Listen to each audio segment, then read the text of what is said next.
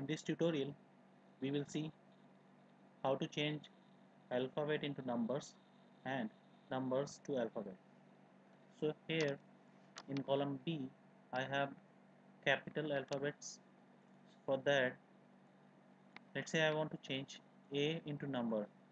So in Excel, we already have a function called code. So let me write that equal to code, open brackets, then select the letter, close bracket, and so for A, which is in capital letter, we have number 65. If I drag this formula down, we can see for each specific alphabet which is in capital, we have a default number. So that number can be shown by using function called code.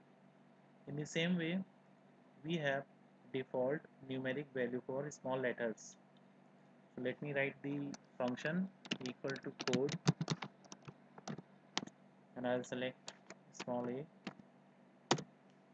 So we can see that small alphabets starting from A has numeric value 97. If I drag this down,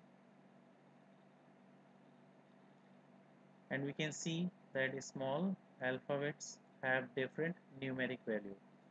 So for capital letters and small letters, we can use function called code and get the numeric value. Now if we have number and then we want to change that into letter, so how we can do that? Let me write some numbers like 1 2. I'll drag these numbers, let's say till 100.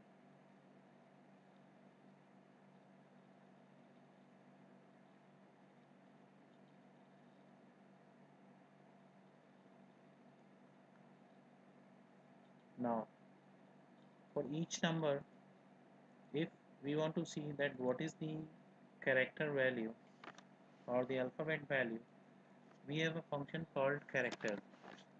That function we can write as char, then bracket, and I'll select the number. We can see that for number 1 we do not have any value. If I drag the same formula down,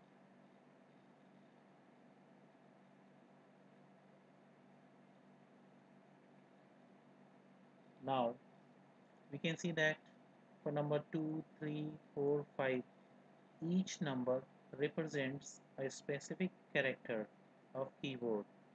So as we can see, for capital A we have a numeric value as 65. So here in numbers, if I scroll down, then we can see for 65 value is coming as A.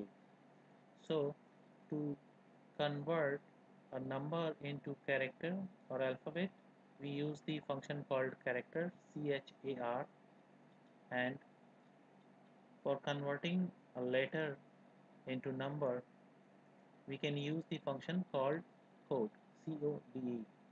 Thanks for watching this video.